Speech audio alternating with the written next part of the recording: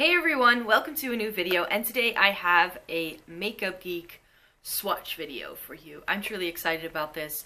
I finally got my hands on some Make Up Geek eyeshadows, I think a few months ago. In this video, I would tell you how I put together my palette and why I chose the shades that I chose, and then after I've done that little explanation, I will show you each shade and a swatch. The main appeal for me in Make Up Geek eyeshadows wasn't just the price point, but especially because they do shades that are definitely a bit more unique. This is what the palette looks like. I put mine into a Z palette I already owned. I used to keep MAC singles in here, but then over summer I actually transferred all of my MAC singles to an official, like, newer style MAC palette, and that meant I had space left. This is what my palette looks like.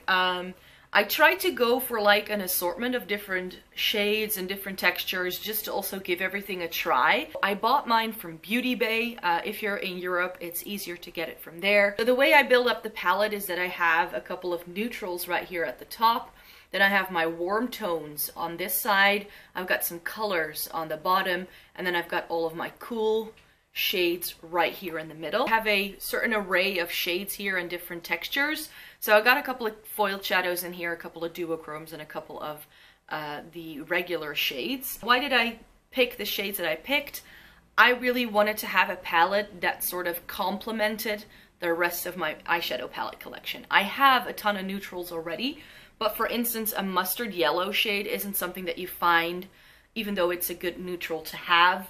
I did go for like a cool toned and a warm tone brown right here in the middle because I felt I do want to still use this palette to make makeup looks with this on its own. I don't want this to be like a palette that I grab to go into conjunction with other shadows, if you know what I mean. I did want this to be like a standalone palette, which is why I do have like a good highlighty shade, and I've got some like transition shades right here at the top, but I also went for like some lid shades as well as some like darker shades.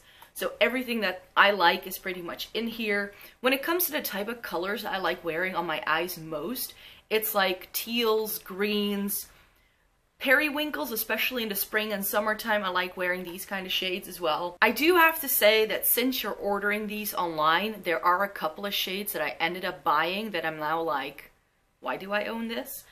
This one right here, for instance, in the top, I'm not sure if you can see that. This is Crème Brulée, if I'm not mistaken. One of the newer shades that was released is this one right below it, and that's Bake Sale. And I feel that on the eye, these two are pretty much the same, and I have to say I like Bake Sale a little bit better than Crème Brulée. Of course, I did my research. I looked at swatches, the whole 9 yards. I looked every shade up that I wanted to grab.